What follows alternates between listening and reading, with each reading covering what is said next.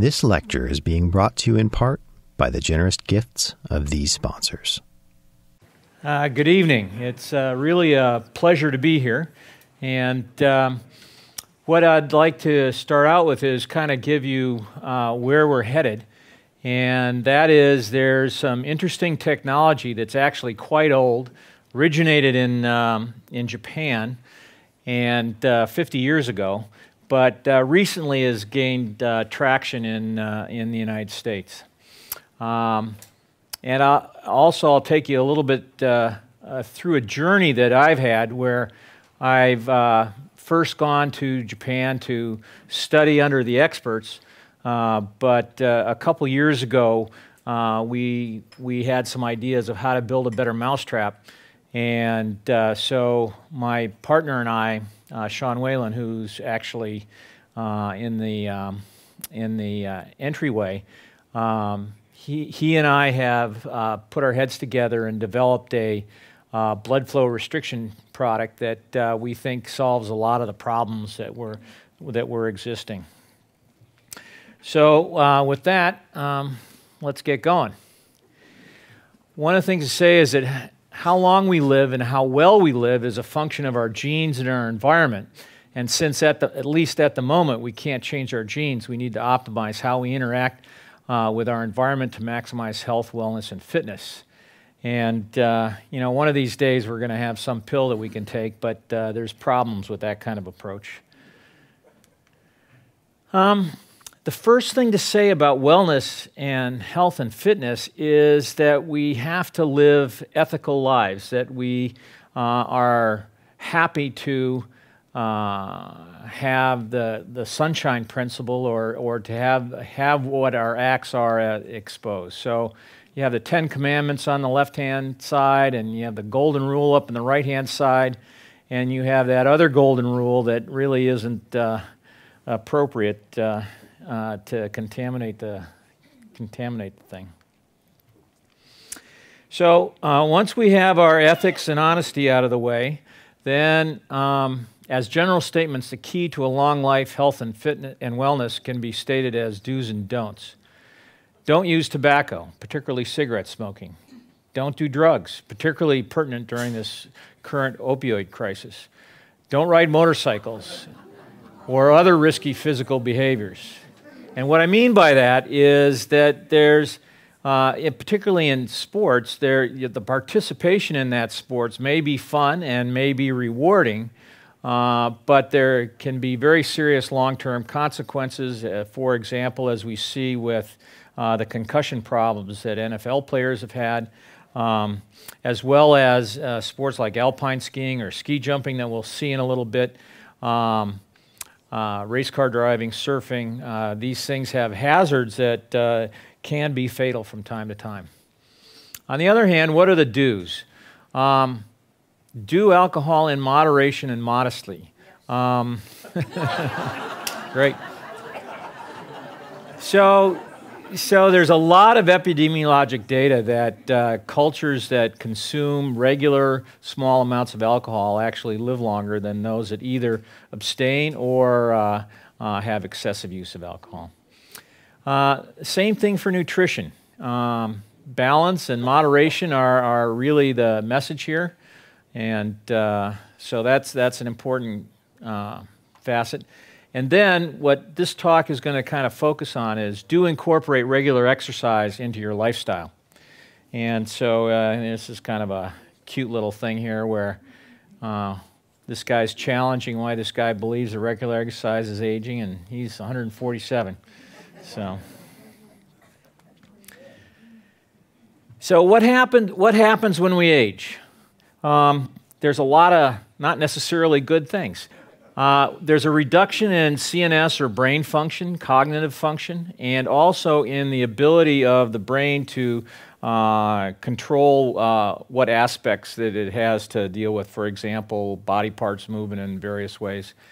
And in the brain are what are called primary neurons, and then there are secondary neurons that take those commands to the muscles or information from in the peripheral nervous system, take it from the tissues back to the brain.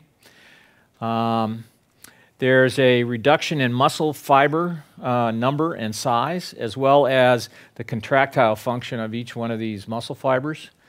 There's a reduction in tendon tensile strength, so much so that it's possible with normal activity to rupture tendons. There's a reduction in bone density, and we have a big medical problem with particularly senior women who have lost their bone density, and as a result end up having fractures, and that carries its own morbidity and mortality.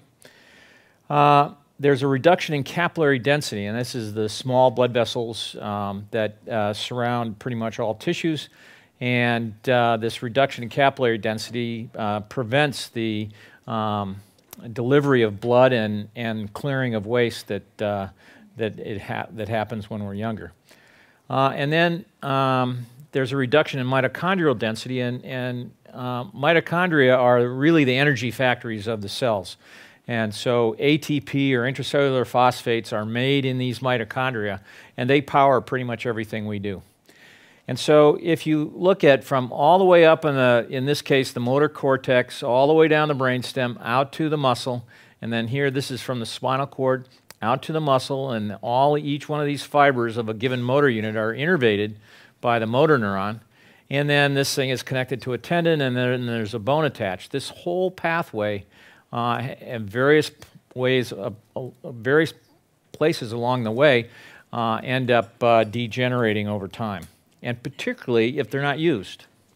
So there's a little truth to the better use it or lose it idea. So kind of honing in on one aspect of this, and that is the aging process when it has to do with motor neurons. And there's a reduction in the number of myelinated nerve fibers. Myelin is a substance that coats a lot of, you can think of it as insulation in a wire, and when these wires are insulated, their conduction velocity is greater, and they're basically better, quicker nerves. And then there's a decrease in nerve fiber diameter that also is probably related to this decrease in myelin. And then at the neuromotor junction, which is depicted here, there's a decrease in the number of these presynaptic vesicles which carry the neurotransmitters. And then these vesicles, when they come to when there's an electric, their bioelectric charge coming down the thing, it releases the acetylcholine into this kind of space or nerve gap. And then on the other side of this, on the muscle, there's these nicotinic receptors that bind to the acetylcholine, and they're then discharge the muscle fiber. In addition to that, there's denervation of the motor fibers. So all these things go away, but then in some cases, actually the nerve loses contact with the motor fiber, and then a lot of changes. A motor fiber or muscle fibers are very dependent on what kind of neural activity they're getting. And so when they become denervated, they just kind of shrivel up and go away. And then something that will be apparent a little bit later is this idea of converting fast twitch fibers or type 2 fibers into slow twitch fibers or type 1 fibers.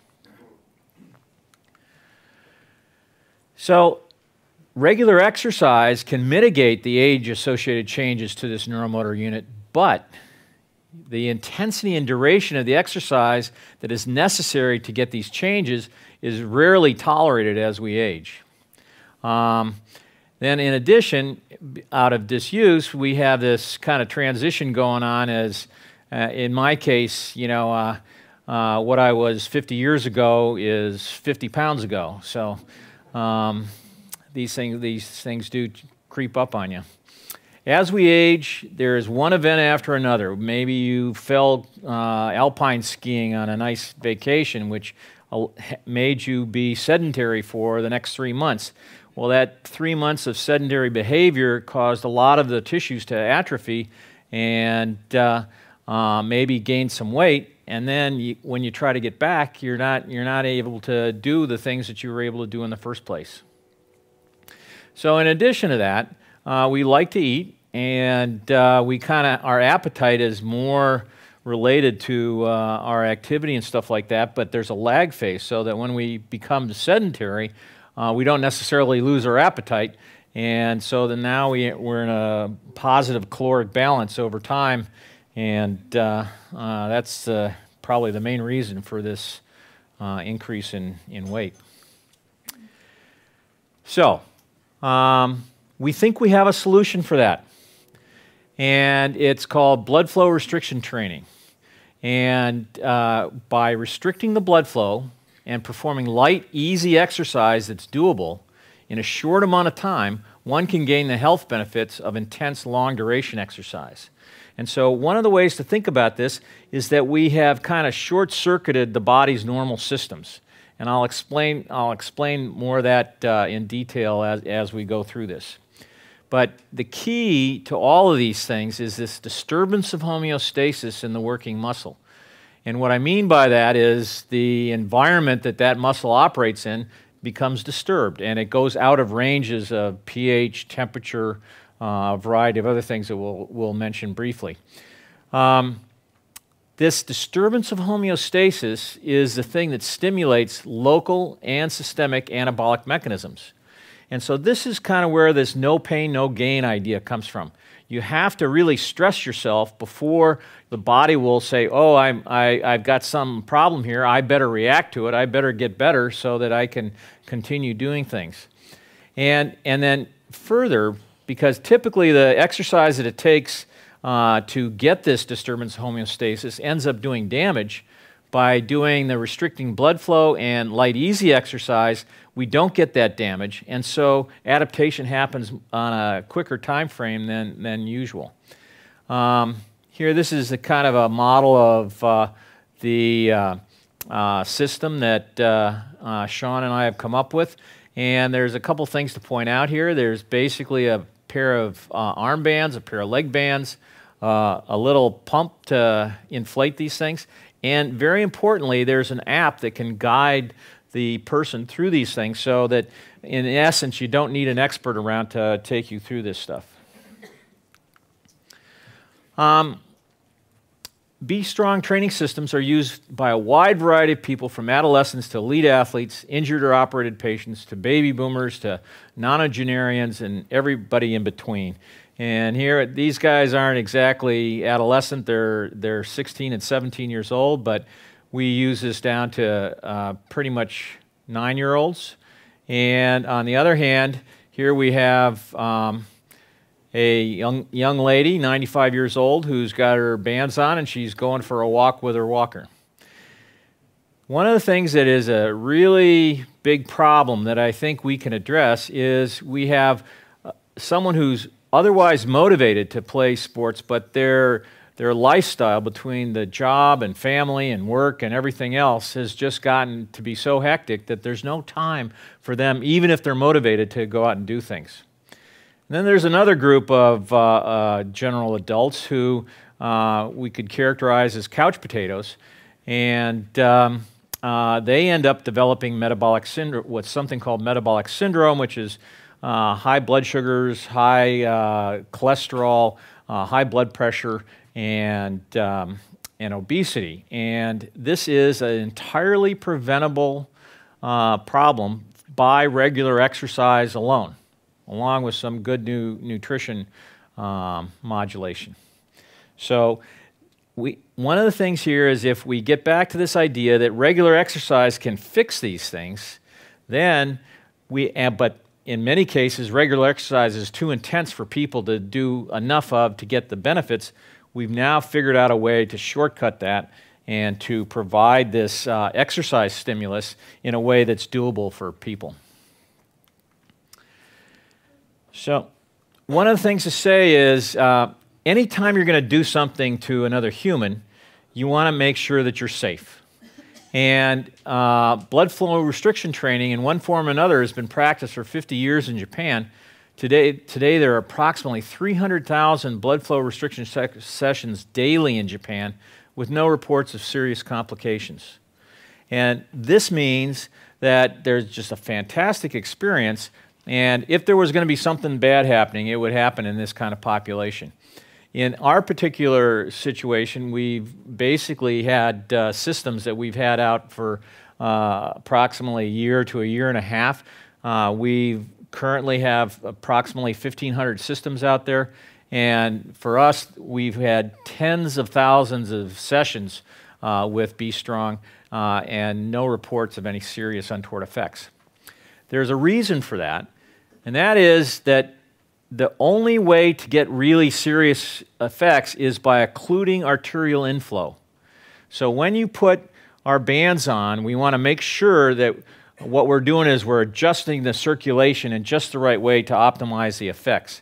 And for many of the other devices, some of them, for example, started out life as surgical tourniquets, which are very good at occluding arteries, so you don't have bleeding all over the place.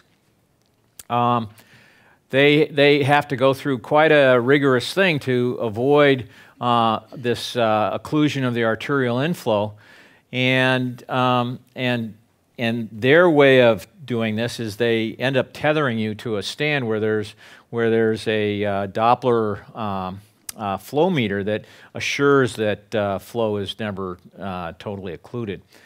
But anyway, so if you do shut off blood flow for an extended period of time and some other things happen, it's possible to do severe muscle damage, and the end of that spectrum is something called rhabdomyolysis, and that can end up putting you in renal failure, needing to go on dialysis, or it can cause arrhythmias, cardiac arrhythmias, which can lead to death.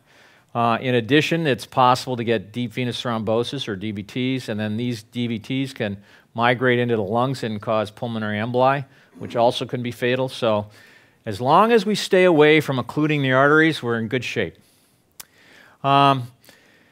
So we have designed these things specifically not to occlude the arterial inflow and by up to the maximal capacity of our hand pumps. So this way we're eminently safe and the safest BFR devices on the market.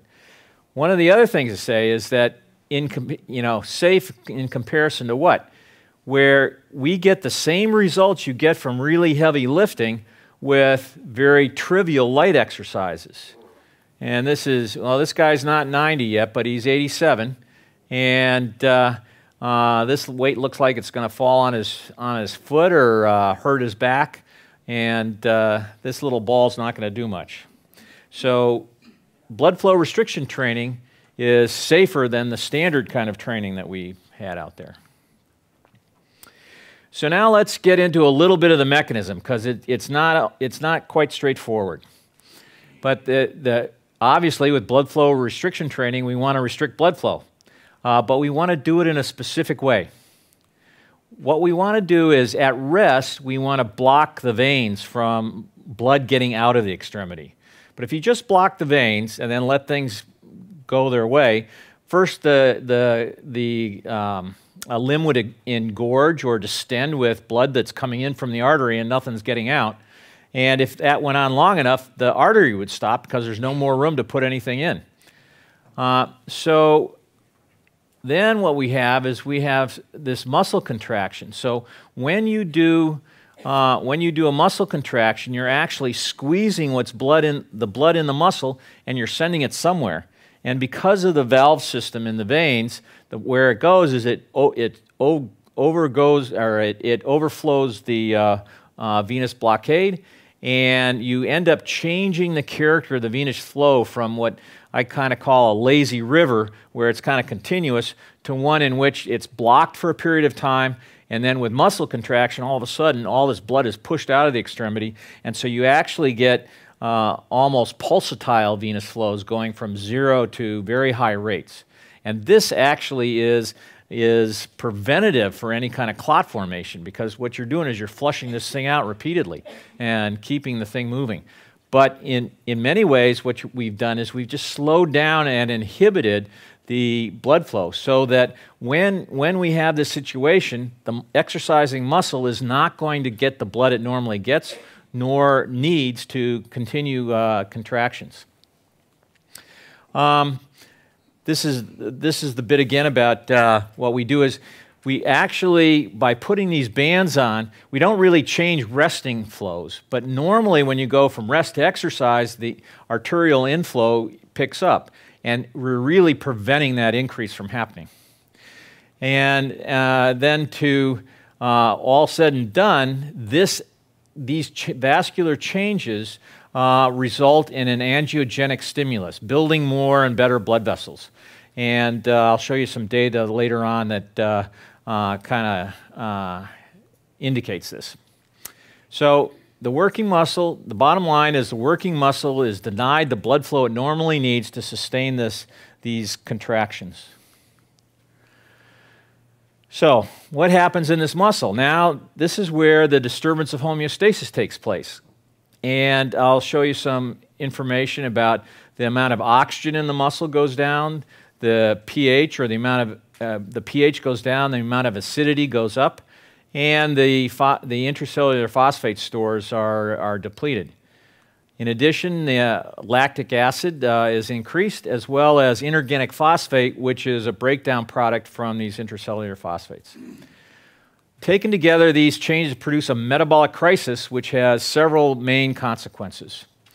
As these early motor units fatigue, faster and bigger units must take over the work, eventually leading to recruitment of all muscle fibers in a muscle. And this is actually important because generally you can divide the world into type 1 fibers and type 2 fibers, or slow twitch and fast twitch. And normally when we're doing everyday activities, we're relying on our slow twitch muscle. And those fibers being activated are very dependent on the blood supply, and you go along, you're a happy camper, and you're able to do work. But if you're doing intense exercise or heavy weightlifting or long duration things like marathons, you end up needing to tap into these faster twitch fibers. And the only way that those fibers get trained is by having contractions. So when you're thinking of explosive sports or very, very big strength-oriented tasks, you need to use all the fibers in the muscle to do this. And so it's very hard to recruit these. But we found a way by restricting the blood flow that we start having these faster and bigger units have to take over the work because the easy ones or the early ones have dropped out. And so this leads to total recruitment of all fibers of the muscle. Also, this disturbance of homeostasis stimulates local protein synthesis in an attempt to repair the damage that's being done. And in addition, the cell surface, anabolic cell surface receptors are upregulated so that now this muscle fiber has these little catcher's mitts on its surface looking for anabolic hormones to come by and activate even more protein synthesis. In addition, this signal of distress is sent to the CNS versus a kind of afferent nerve fibers called group 3 and group 4.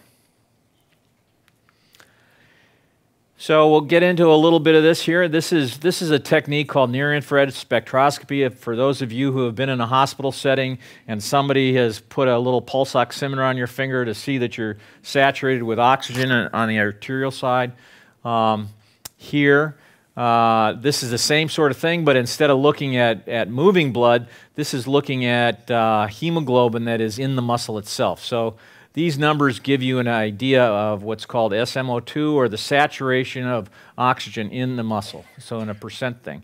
And so here we have just regular exercise, doing arm curls, and normal levels of oxygen in muscle at rest are about, let's say, 65%.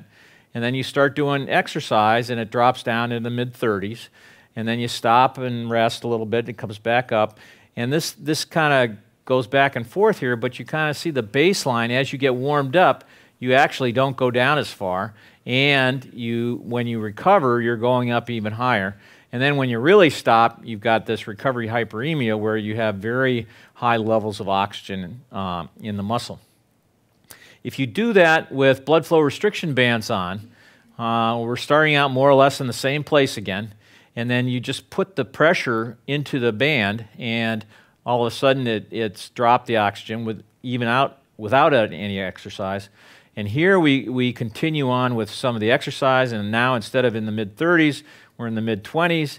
We continue to increase the pressure, and the muscle gets worse and worse, and before you know it, we're really down in the basement. This is extreme hypoxia, which is a very good stimulus for, number one, causing a disturbance of homeostasis, and number two, stimulating protein synthesis. This is some other data from nuclear magnetic spectroscopy and identifying this sort of thing. If you look over here, these are spectra that go from without any kind of blood flow restriction from rest to exercise. And what you see is that inorganic phosphate peak is increased from rest to exercise, and the phosphocreatine peak is severely reduced, indicating this kind of use of phosphate in the muscle, or the ATP. And these are the curves for ATP, and they're down a little bit as well after exercise. But then if you restrict the blood flow to this muscle, now all of a sudden the inorganic phosphate peak is much higher, and the remaining phosphocreatine is much lower than the comparable thing where blood flow is going on, and you still have the ATP curves showing degeneration.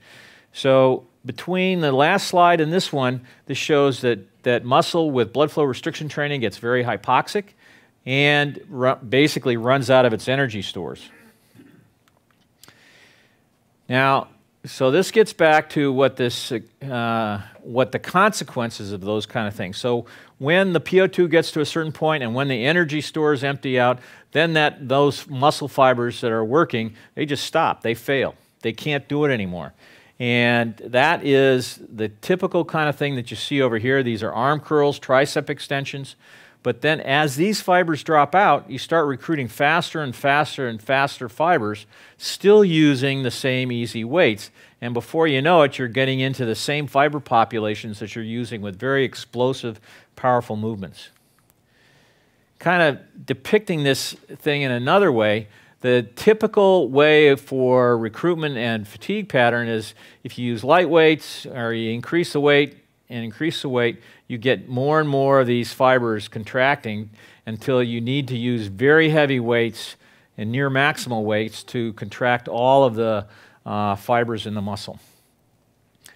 Blood flow restriction recruitment and fatigue pattern is such where the weight stays the same, but because we have restricted the blood flow, now these early fibers, they start to drop out and you recruit faster and faster fibers, and before you know it, with light weights, you're recruiting the same percentage of fibers in the muscle that you are with really heavy weights.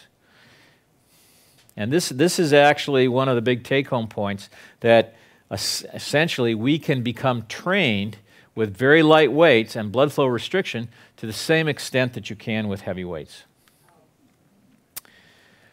So this is a little bit more of the mechanism. This is the mTOR pathway. The thing to point out here is that the reduction in energy stores and the reduction in oxygen or hypoxia are very strong stimuli in this pathway to activate the mTOR pathway that ends up resulting in protein synthesis. In addition, these self-surface receptors are activated and upregulated, so they're looking for growth factors to come along and amplify the process. So what we really have, the next aspect of this, and by the way, the point of showing this slide is that our bands go anywhere and can be used anytime. She's actually doing handstand push-ups, which is quite remarkable. And on top of that, she's 57 years old. She happens to be my wife, but...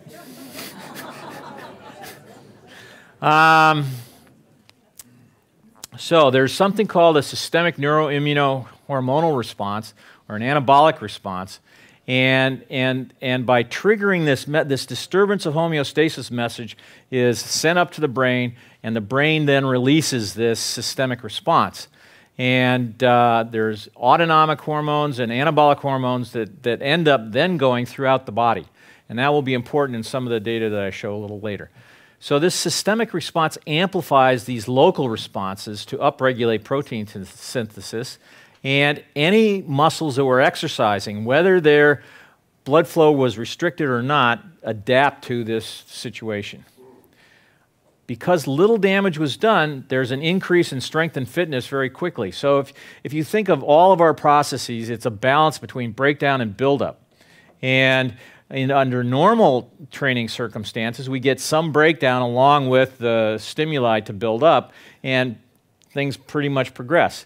If, for example, you end up getting a trip to the space station, then all of a sudden the buildup stops because you're not doing any exercise, but the breakdown, the body recognizes that it doesn't need all these things that are up there, so you end up losing bone density, you lose blood volume, you lose muscle mass, you lose cardiac mass just by spending 2 weeks on a space shuttle mission.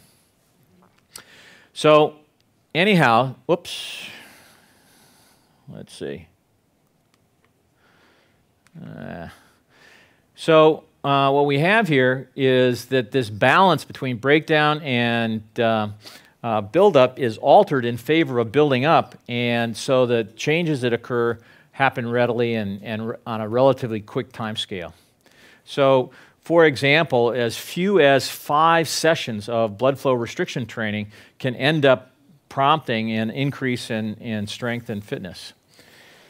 So, again, I had stressed this earlier, all tissues that were involved in the exercise, whether they were proximal or distal to the blood flow restriction bands, enjoy this systemic anabolic action. So this is a kind of a cartoon that depicts this problem. So here's this muscle doing arm curls with a blood flow restriction band in place, and this disturbance of homeostasis is being communicated through metaboreceptors all the way up into the brain, rattles around up here for a while, and there comes out a sympathetic response that increases sweating, increases heart rate, increases breathing, and that's one thing. But in addition, there's a reflex that ends up through the hypothalamus and then into the pituitary, releasing a number of anabolic hormones, including growth hormone, that then again go throughout the body. And this basically shows this. And here we have, this is whole blood lactate, and the open squares are the control exercise, where it's just exercise alone. And then with the same exercise, but the blood flow restriction bands in place, you have a much more, or a highly significant increase in blood lactate. And lactate itself stimulates protein synthesis in the tissues that it's being generated. In addition, coming back to some of these vascular changes, here we see that VEGF, or vascular endothelial growth factor, is stimulated by the blood flow restriction training, which you see in the closed or filled-in circles here, compared to the control exercise itself. And these two things are basically local effects, or examples of the local effect that we were talking about earlier. But then now here we have the systemic effect. So here this is growth hormone, and the control exercise, or the same exercise, when there's no blood flow restriction bands in place, has this nice little gray line, and basically nothing's moving. And here, this is before the exercise, this is after the blood flow restriction training, and here you have at 10 minutes and at 30 minutes, very robust increases in growth hormone production. And this growth hormone then goes, among other places, to the liver, where it stimulates an increase in IGF-1, or insulin growth factor 1, which is also a very anabolic substrate. So taken together, here you have some indications of a local effect and also evidence of a systemic effect that is highly anabolic. So that's nice, and that's a nice story, but how does this really apply, and how do we actually make this happen? And on January 10th, 2014, this is one of my athletes not having a good day, and he ended up breaking his arm, and he has a comminuted humeral head fracture, and you can kind of see there's like 5 different pieces here. And he also broke a rib. He also had a bit of a head injury, and he tore the labrum of his rotator cuff. So here's where the labrum would normally be. And essentially what he did is, in this particular piece, this is where a muscle called the subscapularis inserts. And so he just ripped that whole thing all out. And this happened on a Friday in Germany. He flew back to Park City, Utah on Saturday, and he saw our shoulder orthopod on Sunday. And the doc said, you know, Todd, you know, I really need to go in there and put some screws and plates in there, and I need to fix it. But if that's the case, you're not going to the Olympics. And Todd had been, from the date of this thing, this is 2014, so the opening ceremonies for the Sochi Olympics were February 7th, 2014. 4 weeks from the time of this injury, and normally this kind of thing is a season-ending injury. If he was operated on, it would be 6 months rehabilitation under normal circumstances. Well, Todd didn't like that answer, and I had been working with this stuff. This actually was with the Katsu equipment. And we said, okay, well, let's give Katsu a try. And if it doesn't work, then you can go put your screws in. And his season's ruined anyway. But this is the only way that we might be able to get him back to compete in the Olympics. And Todd is, at this time, is 37 years old. This would be his 6th Olympic Games. And most likely his last one. So he wanted to do everything he could to make the team. And so what we did is we started twice a day. Todd was used to working out twice a day. So now, and as is typical with any injury, all of a sudden you have to stop what you're normally doing. And that is very hard on these athletes. There's a lot of atrophy that happens when that occurs. And even if we got his shoulder to heal, the time off from normal training that would happen in his time period would ruin any kind of performance that he might have in the Olympics. And so here we're doing, basically what we do is with any injury, we want to train all 3 normal extremities as much as possible while not causing any problems with the healing site. So he's immobilized in a sling, and you can kind of see here he's got a hand grip in his left hand, and so he's actually doing forearm exercise while he's doing a pulling motion with his right arm. And one of the keys to this kind of exercise is that it's exhaustive. And this is exhaustion from the exercise as opposed to anything in his shoulder. And Todd is what's called a Nordic combined athlete, and so he ski jumps and he cross-country skis. And here he's practicing what he would be doing with his on a ski jump, but with the bands on and his shoulder immobilized in a way that we're not causing any pain in the shoulder. And then similarly, here we have a treadmill you can roller ski on.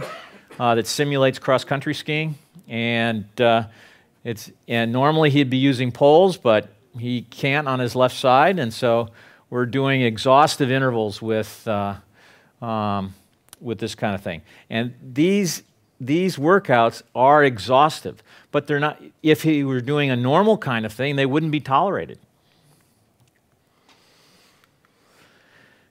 Long story short, the opening ceremonies were on February 7th. And Todd was elected flag bearer for the United States team.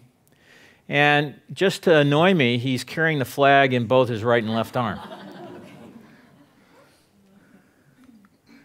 And we were following him along with x-rays. So this was 3 days after the opening ceremonies in Sochi, and we got a regular x-ray. And you can see this piece is not where it's supposed to be. But what is amazing is we're starting to see callus formation and ossification across the main fracture site. And so this is really early healing. And why would that be? One of the principles is we immobilize the fracture, we don't move it so it has the best chance of healing. But we feel that this systemic response that we elicit by this very hard, intense exercise produces a hormonal milieu which optimizes the rate of healing. And to further illustrate this, this is now February 12th, and here he is doing an Olympic practice jump, and his left arm is not doing exactly what the right is, but if you remember, when you try to heal these fractures, you have to internally rotate and fix the arm here. But if you try to go off a ski jump with your arm like this, you'd probably do the same thing on the other side that he did in the first place. So over time, we had to externally rotate the arm and be able to put it back so that he could get into a normal jumping position. And all of this stuff we did without any pain in the fracture site. This is a week later, and now but there's now even more bone healing that's going across this fracture site. And he has no pain in his shoulder, and he's able to cross-country ski, and he's able to ski jump. So then on February 20th, 40 days after the injury, he ends up placing well in the jump portion of the Nordic Combined competition. And he skis 5 kilometers. The event was a 5-kilometer cross-country ski race, which under the best conditions he might do in 12 minutes and 10 seconds or 12 minutes and 15 seconds. And he was able to complete it in 12 minutes and 28 seconds. And basically, this is unheard of progress in a very short time frame to be able to be competitive in an Olympic Games with fracture an injury as he had. So that's kind of the dramatic kind of application that we have. And now let's look at some of the literature about this. So this is an article that came out in the Journal of Applied Physiology in the year 2000. And I want to kind of go through these graphs in detail. What we have here on the x-axis is basically the speed of the movement, and on the y-axis, the amount of torque generated. So, and where you have negative speeds, that's extension of the arm. Where you have positive speeds, it's flexion of the arm. And what you see here is if you take an untrained control group and you test them twice with 4 weeks in between, they basically have no change, and it's a very reproducible test. So now going on the other side of this is standard weight training. This is about using 80% of a 1 rep max. It's a bit of an artificial situation, but it's typical along with the kind of recommendations that we get for normal strength training. And here we have the pre-training values, and then what we see is at all speeds, there's a significant improvement in strength or torque generation with standard heavy lifting or high-intensity training. Then on the other hand, if we use low-intensity training, and instead of 80% of 1 rep of maximum, we use 30 to 40% of maximum. Here we have not much is happening. There's a little bit of an increase, but basically easy weight training really doesn't cut it in terms of improving strength. But if we add blood flow restriction to the same weights that were added here, now all of a sudden we have the same kind of advantages that we get with the heavy lifting. So you saw that graph where the Olympic lifter was kind of losing control of the weight. That kind of training compared to the stuff the 87-year-old guy was doing with a big exercise ball, you end up getting the same % improvements in strength. This is an amazing finding to be able to use very light training that's possible for particularly seniors, and to get these dramatic improvements in strength. Another study that recently came out showing essentially the same thing is, now this is with high school students, and they were doing back squats. And the conditions here are they had low intensity work, less than 30% of one repetition maximum, or heavy work, greater than 65% of one repetition maximum, or the combination of this kind of weight training plus BFR. And what you see here is that the low intensity weight training with the BFR actually has a robust improvement in the amount of weight that they could move pre and post test, where light weights by themselves did nothing, and you had a good but not as good improvement in strength with the heavy weights by themselves. And this is consistent. This is the same kind of results that we got on that first slide that I showed you. And again, the reason for this probable difference, the reason it's even better, is because we're not doing damage to the tissue when we're working it out. And so you don't have to kind of repair the damage that was done before you can go on and do more.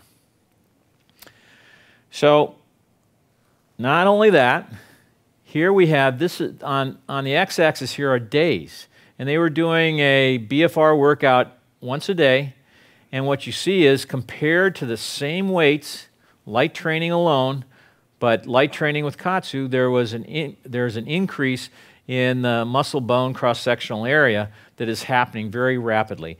And so this is, 1, 2, 3, 4, 5, 6, 7.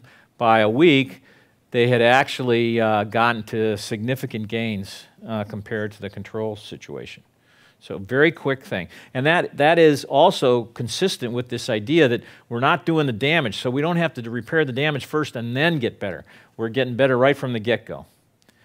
And here we have something else that is kind of unusual. This is where they're doing a bench press, one repetition maximum, and here's the percent change in strength.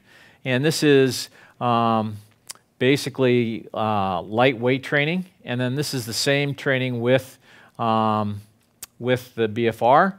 But what's interesting here is you use both your pecs and your triceps to do a bench press. The triceps have their blood flow restricted, but the pecs don't. They're well above the thing, and both of these muscles are showing improvements in strength and improvements in cross-sectional area. So here we have improvements in strength and in size of muscle from this. Muscle is attached to bone. And here we have, in a different study, they were studying leg press, and they had, with Katsu, they had a nice improvement in leg strength over control where there was really no change. And in thigh cross-sectional muscle, again, a nice significant improvement in thigh cross-sectional area of muscle compared to the control. But then also we have a significant improvement in bone-specific alkaline phosphatase. And this is an enzyme that's used in bone turnover. And when this is going up, it means that something's happening to the bone, and indicating that there's increased bone turnover and likely improved bone density as a result of this. Here's IGF-1. In this case, it's not statistically different, but still an increase. So now we have positive changes in muscle, we have positive changes in bone, and we have positive changes in building new and better blood vessels.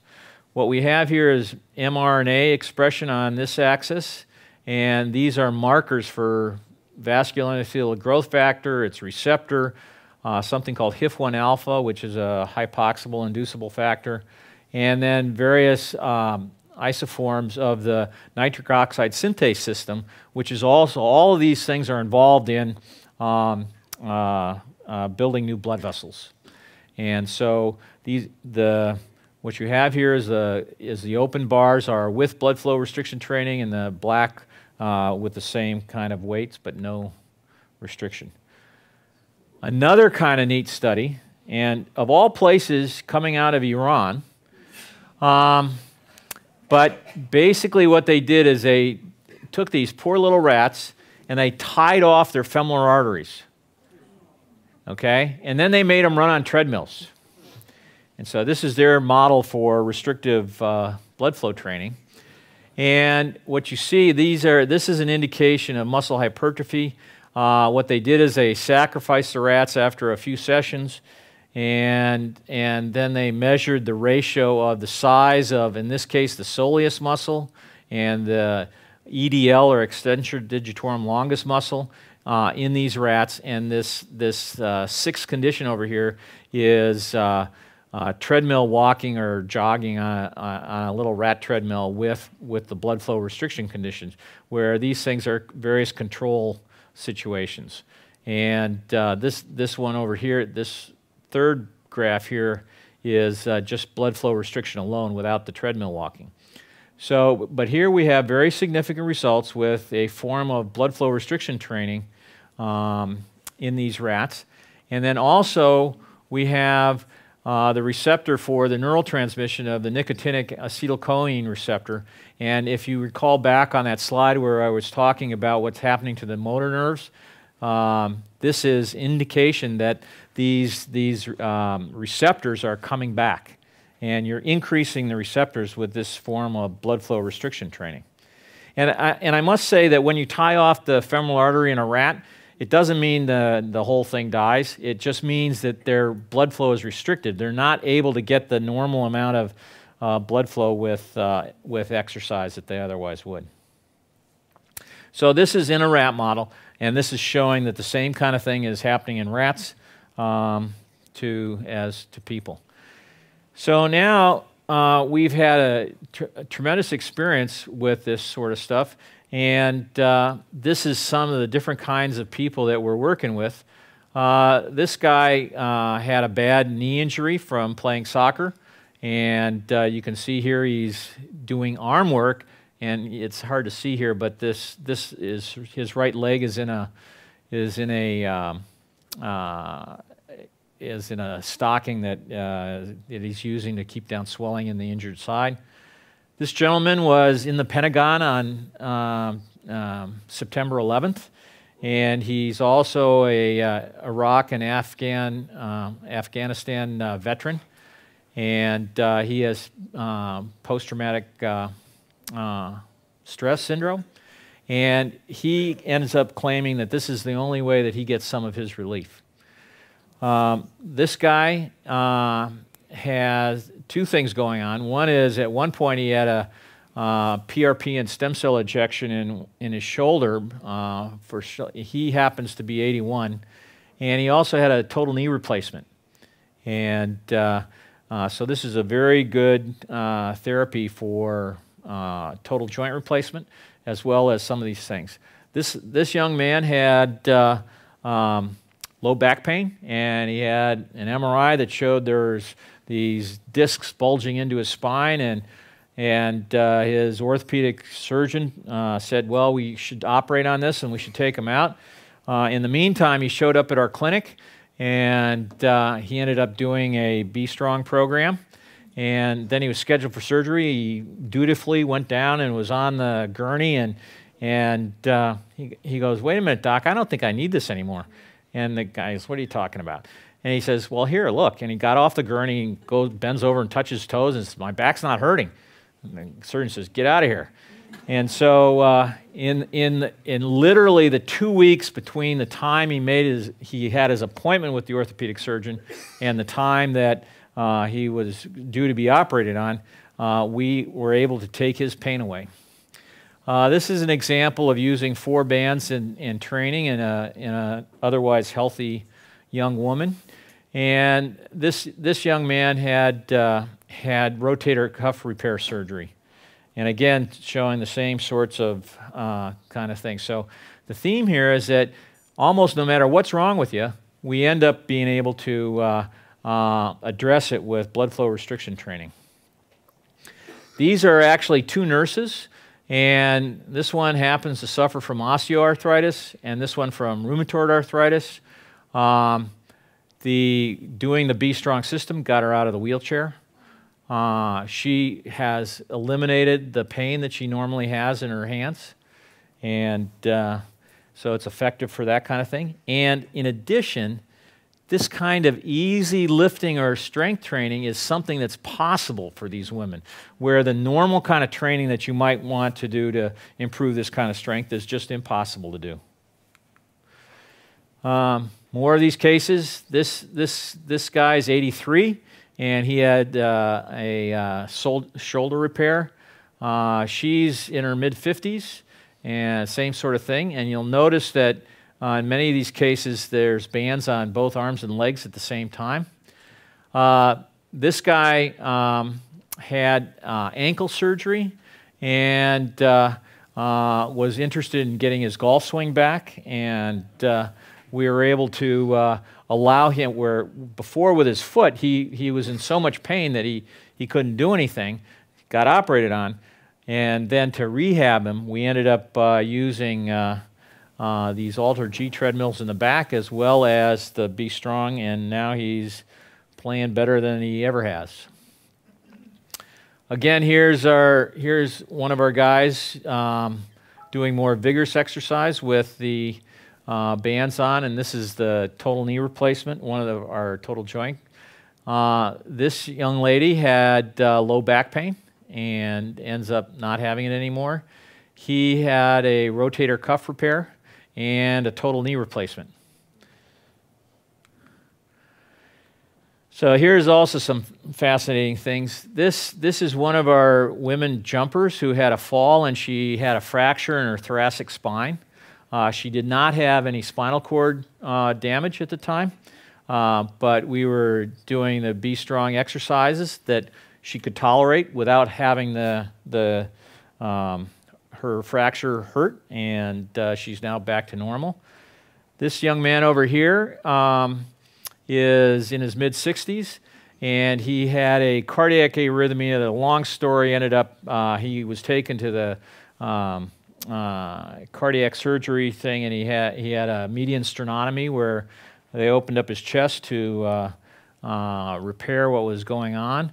And in addition, he has ankylosing spondylitis of the neck. And before he was doing the Be Strong stuff, and before he had his cardiac surgery, his head was bent over. He could not get his neck into this normal position. And we were able to, again, doing exercise gently that didn't disturb the healing tissues, we were able to bring him around.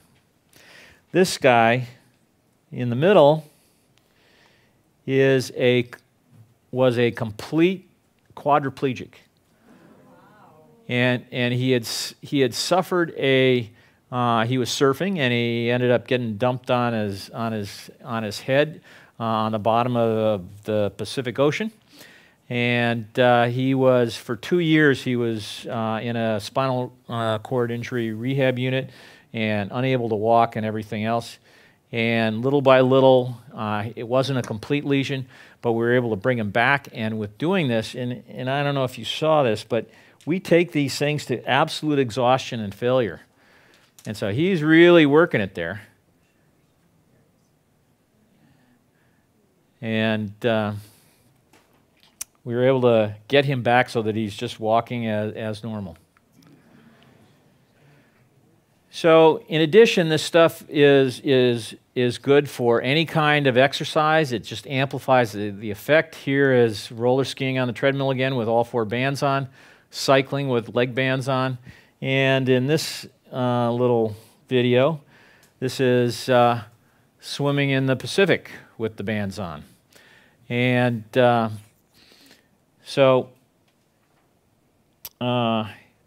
these our Be Strong cuffs, that we don't want them to inhibit the normal technique that's being used, but they go anywhere in any kind of environment.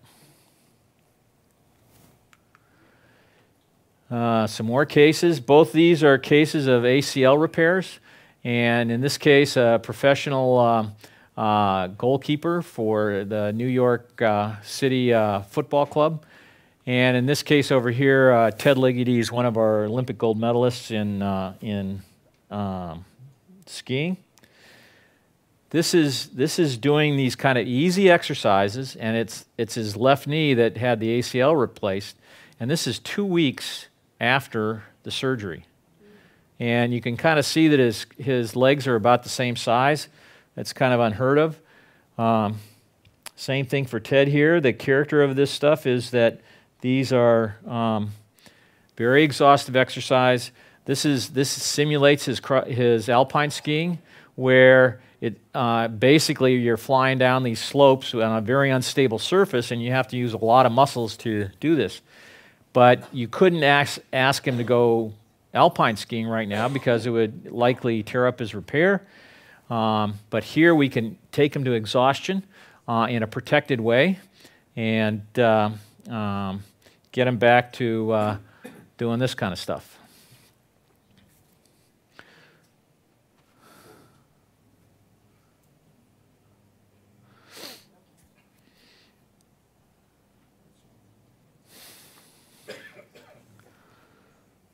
So here we have one more of these things, and this is when it's used as a training device. She's not particularly hurt here, but we have a alpine ski simulator, and doing it with the band on just magnifies the difficulty of the work, and here she is bent over, exhausted. She's another one of our gold medalists. So, okay, how do you make this thing work? So our prescription is basically a 20-minute whole body BFR exercise session 3 times a week, first thing in the morning before the day starts getting away from us, and in the convenience of your own home. So it's very convenient. It's before you take a shower. Everything's going on, and or you can take your Be Strong kit and the TheraBand, and you can do this anytime, anywhere, whenever you happen to be, whether you're on the road, whether you're over in Europe, whether you're at the office or at home. And so you recover quickly from these kind of workouts. Even though they're exhaustive, you recover quickly so you can manage the other things that are going on in your day. So the product that we made is affordable, it's easy to use, it's comfortable, it's time efficient, effective, and above all, it's safe. Here we have the same thing that basically is saying the same sort of message, where we basically take these bands that are suited for you. We use light loads, and by working these muscles, we end up getting this systemic response, and we don't get the damage that it would otherwise take to do that. There's a couple of higher-end systems. This is Katsu, and this is something called Delphi. And these things are in the thousands of dollars, where ours are in the hundreds of dollars. And then there's a lot of little wraps and straps and all sorts of things out there. They are affordable, but they're unlikely to be safe, and they're unlikely to be effective compared to our situation, where we have this controlled with a pump and an app to guide you through it. So it's a pretty simple process. Our app can be obtained at app.gobestrong.com, and you put the bands on, and then you do generally you're looking to get muscular failure in 15 to 20 minutes. And the general protocol is 3 sets of 15 to 30 reps and doing it on 3 to 5 different exercises. So, in summary, Be Strong BFR is safe. There are no contraindications to a Be Strong BFR session other than ongoing medical emergencies, and you ought to go to the hospital if you're having a heart attack. For recent injuries or operations, train the 3 uninvolved extremities normally and exercise the injured or operated tissue gently without pain. Be Strong BFR works. BFR is effective in improving strength and fitness, even when normal training methods are not possible, as in Todd's case. Blood flow restriction training can improve all tissues, from the nerve to the muscle to the blood vessels to the bone. Here we have Be Strong BFR is portable, comfortable, and convenient, able to be used with any exercise. Be Strong can be done anywhere, anytime, without additional equipment. Be Strong BFR is a promising solution for everyone to reap the benefits of regular exercise.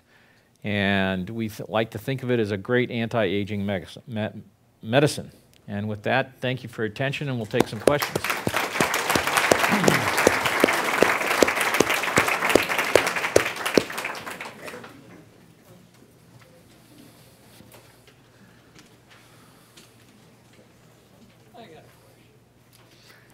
Yeah, let's use the microphone, and then.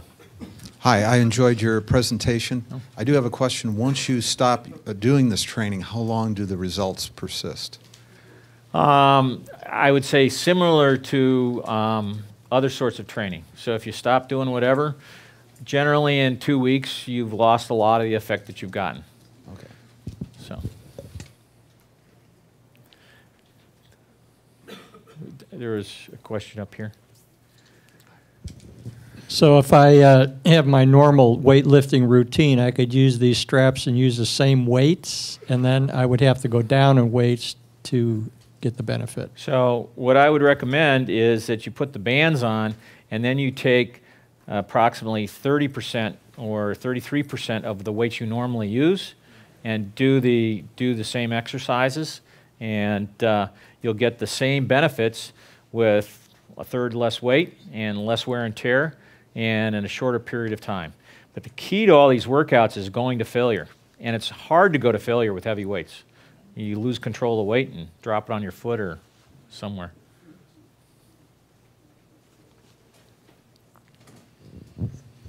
What is the relationship of occlusion pressure to central venous pressure? Well, there's a couple ways of answering that. So firstly, if we take the condition of having a band on your arm, the pressures that are inside the inflatable part are way higher than any kind of venous pressure. So let's say your venous pressure at the level of your heart standing up is approximately 40 millimeters of mercury.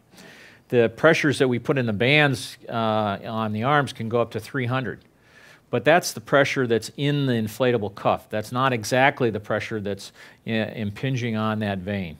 And what we do is we find ways that we find the balance between mean arterial pressure and mean venous pressure such that when they're at rest, we're occluding the venous side, but we're allowing the arterial side to stay patent. And then what happens is when you have muscle contraction, that pressure generated by the muscle overwhelms the venous occlusion and causes a return of the venous blood to the heart. So we really don't have any, it's hard to get pressure measurements right at these things. We could try to do that with putting in some catheters and pressure sensors, but we really haven't done that. We empirically are able to see that we maintain arterial inflow. You put these bands on and you check your pulse and you've got a pulse, so the artery's patent. And we know that from the engorgement of the veins on the venous side that we are distending the venous side, but that we know we empty it and we overcome the venous blockade with muscle contraction. 2 more questions. Yeah. You've talked about strength and muscle mass. What about the effects of this kind of training on endurance? On the what? On endurance. Oh, endurance. Yes, there actually are 2 publications which show that by doing a program like this, you can improve VO2 max. There was a very nice study that was done in the August Krogh Institute in Denmark where they basically put femoral artery and femoral vein catheters into a subject who was doing bicycle exercise and measuring the blood flow that was going in there and the oxygen consumption. If you have arterial and venous blood gases, you can see what the oxygen uptake was, and that a program of blood flow restriction training improved the oxygen uptake out of that muscle. So it's likely, or the way that we would do this is that if you're, like in those Iranian rats, the idea was that they had these rats walking on a treadmill. They improved their treadmill walking performance by doing this, and even with their femoral arteries tied off. So I would say that the kind of training you do dictates the kind of benefits you get. So a lot of this started out with weightlifting, so you get better at weightlifting. When you're doing this stuff in whether it's cycling or running or cross-country skiing or speed skating, you get better at these endurance events. One more question.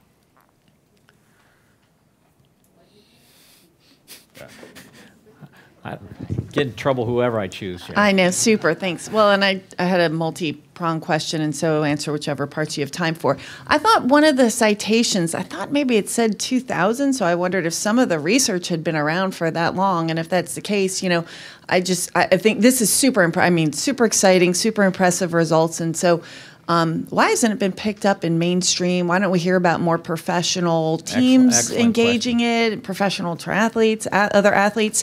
And then do you know of any place locally where there's physical therapy or someplace where it's available other than for home use? Yeah, great questions. You're very right. That study I showed you on efficacy where you had the 4 panels with the weightlifting, that was published in the Journal of Applied Physiology in the year 2000 by the Japanese group that was doing this. Since then, it's been, this technique has not really gotten out of Japan for many, many years. It was really not until 2007 or 8 that it really started getting into North America. People poo-pooed it, and they said, well, this can't work, and blah, blah, blah, blah, blah. And then there's another complication that because they couldn't get a hold of the Japanese equipment, they started using their own stuff, and they weren't getting the same results the Japanese were getting with their stuff. And so it's just starting now, I would say starting in about 2012, it started to gain some traction in North America. We happen to have all sorts of this gear outside in the lobby. So, and we've written our app such that you don't need to have some expert to help you with it. So we feel that it's a self-contained situation right here, and all you need is a credit card. All right. On that happy note, let's thank our speaker. All right.